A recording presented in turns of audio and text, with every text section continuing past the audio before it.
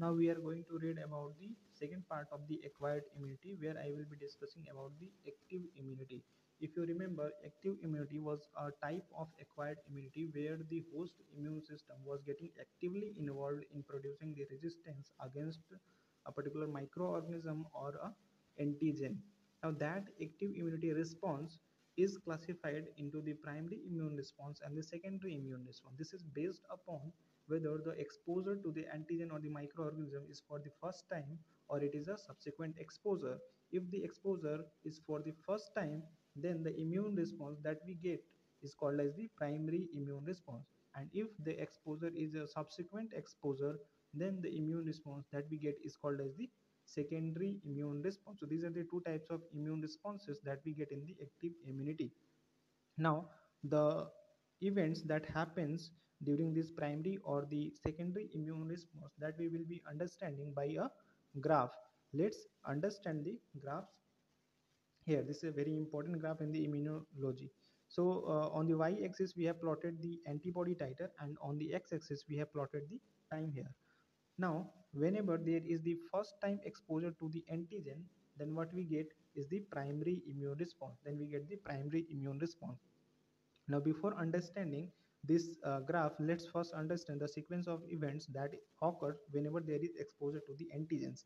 So, first of all, suppose we have got this antigen here. Okay, we have got this antigen here, and this antigen has got entry in our body. This antigen has got entry in our body. Now, in our body, what happens? The APCs, the APCs engulf these antigens and will present that to the T cells, and after that there will be presentation to the B cells also. So there is activation of the T cells and the B cells. Okay, so there is activation of the T cells and the B cells, T and B cells. So those will be called as the effector T cells and the effector B cells. So they are forming the effector T cells and the effector B cells. Okay, the effector T cells and the effector B cells. Now the B cells also forms the memory B cells. Okay, now the effector B cells are called as the plasma cells. Okay, if you remember from pathology, it is called as the plasma cell.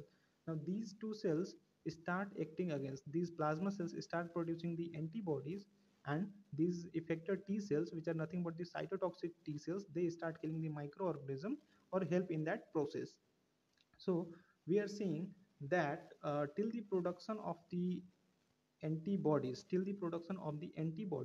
there is some time lag occurring. If you see, there is a time lag from here to here. There is a time lag from here to here, and this time lag till the that is from entry of the antigen into the body till the production of the effector T cells, the effector B cells. This time lag is nothing but the latent phase. Is nothing but the latent phase, which is also called as the lag phase. Okay, so in this lag phase, there is activation of the immune system. There is activation of the T cells. There is activation of the B cells. Okay, now once there is activation of these cells, then what happens? The antibody titer starts rising. The antibody titer starts rising. See here, the antibody titer is, see here, the antibody titer is increasing. There is steep rise in the antibody titer, and after certain time there is a constant in the antibody level. There is a constant in the antibody level. This is why is this so? So this is because these effector T cells and the effector B cells are not going to live for lifetime. Okay, they are going to die soon. So once they die, the antibody titer which is present in the blood, that becomes constant. So see here, this is a constant antibody titer.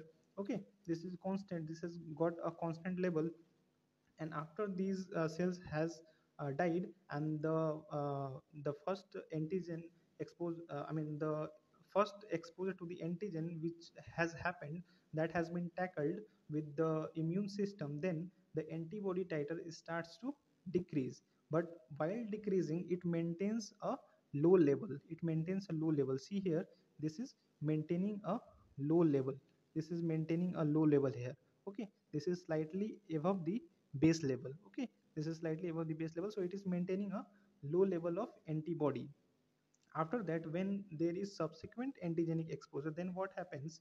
That the lag phase is very small. See here, the lag phase is very small. Why is this so? This is because now we do not have to start right from here. We have the memory B cells already formed for us. We have already the memory B cells. We will directly start from here. Okay. We do not need to start from here. We do not need to start from here. Okay. We are directly going to start from the memory B cells. So that's why this lag phase has reduced here. Okay. That's why the lag phase has been reduced here. Now there was then the second phase in the subsequent in the secondary immune response is the negative phase. So what happens, why is this negative phase is there?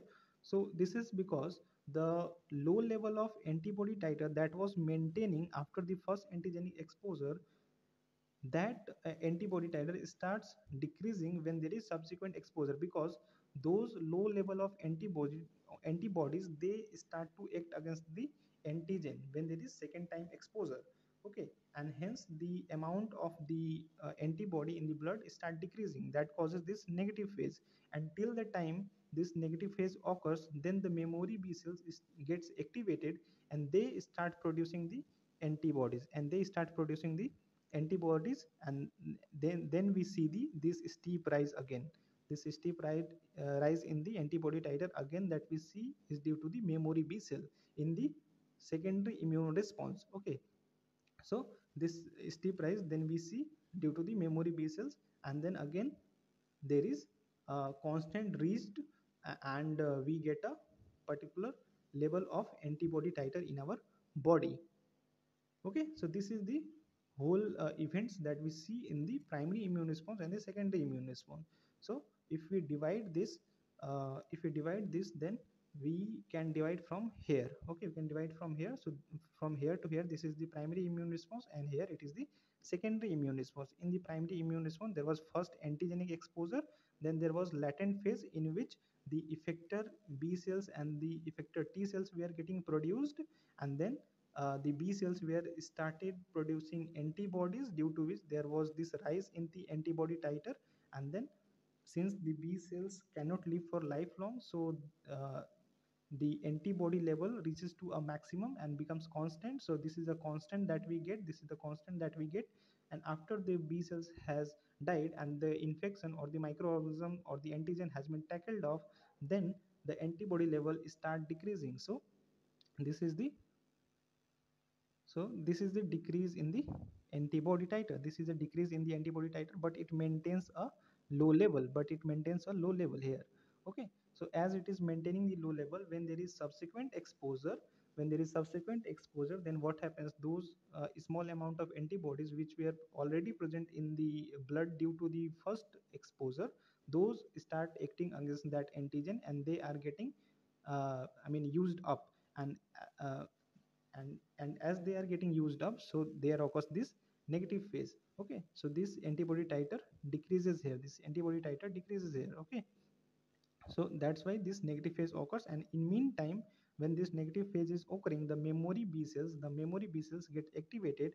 As a result, the antibody titer again start increasing steeply, and then it becomes constant at a high level, and we get a constant antibody titer after that, which is higher than the first antigenic exposure. So this is the whole sequence of events that we see in the primary immune response and the secondary immune response. I hope I would have been able to make you understand about this all. Now let's read about that in theoretical way. So see, here we have the primary immune response and the secondary immune response. So primary immune response occurs after the first time antigenic exposure, and the secondary immune response occurs after the subsequent antigenic exposure. Then in the primary immune response, as we have seen already above in the graph, that the latent phase is longer. Why? Because we have to start right from beginning. There will be APCs coming, then they will be presenting to T cells, then there will be activation of the T and the B cells, formation of effector T cell, effector B cells, then the B cells will produce plasma cells, then there will be production of antibodies. So this is taking a long amount of time. So that's why there is longer latent phase. While in case of secondary immune response, it is a shorter or absent latent phase. Why? Because here we are starting directly from the memory B cells. Okay, we do not need APCs again here right from beginning. So we are directly using the memory B cells. Memory B cells know that I have got the exposure to this antigen previously. I know how to make the antibodies against this. So memory cells will directly start producing the antibodies. So the latent phase will be decreased, or there will be absent latent phase. Okay, then there is no negative phase in the primary immune response. Why is there no negative phase? Because there is no already formed antibodies na in the primary immune response. But in case of secondary immune response, there is already a low level of titer maintaining in the blood. Low level of antibody titer is maintaining in the blood due to the first immune response. That antibodies, low level of antibodies, they get used up in the secondary immune response. That cause a decrease in the antibody titer initially. So that's why we see the negative phase in the secondary immune response initially na. So the negative phase is present in case of secondary immune response, but it is absent in the primary immune response. Then the primary immune response is slow and short lived because there were no memory cells. But in the secondary immune response, we have fast and prolonged immune response. Okay, in the secondary immune response, it is fast and prolonged. Why? Because there was memory B cells, and see, there was more amount of production of antibodies. The rise in this antibody titer was more as compared to the primary immune response, which was this much. Okay, which was this much. So as compared to this is bigger, so it is fast and prolonged. Okay, then it is IgM type of antibody in the primary immune response, while in case of secondary immune response, it is IgG type of antibodies getting produced. Now antibody titer is low in case of primary immune response, and antibody titer is high in the secondary immune response. This is quite evident from the graph also, as I have explained. Then in the primary immune response, the naive B cells are the main cells which are producing the antibodies, while in secondary immune response, all plays are being done by the memories B cells. Okay, so memory B cells are producing the antibodies here in the secondary immune response.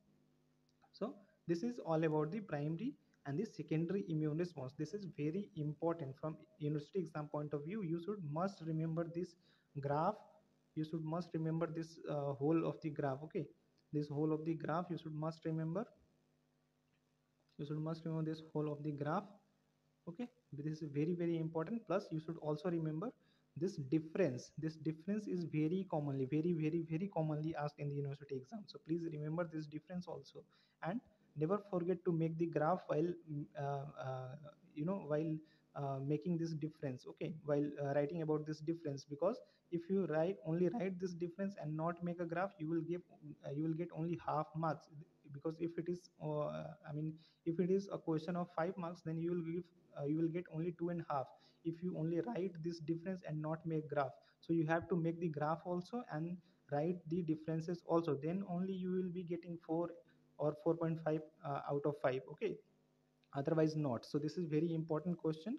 You should must prepare this question, and this is quite easy also. If you just remember the graph, then you will be good to go to write about this difference in the university exams. Or about short notes also, you can also write this short note if it is asked.